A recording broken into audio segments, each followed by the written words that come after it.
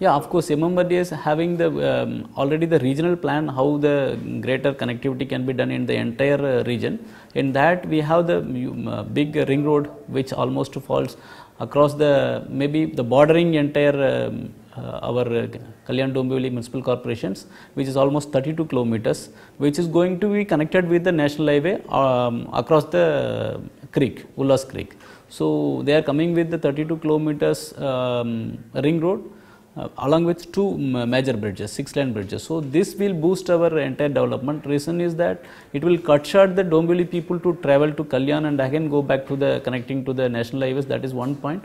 And another point that it may create the conducive atmosphere for the builders or other business people to invest, because of the east to west movement within the city also will be hassle free.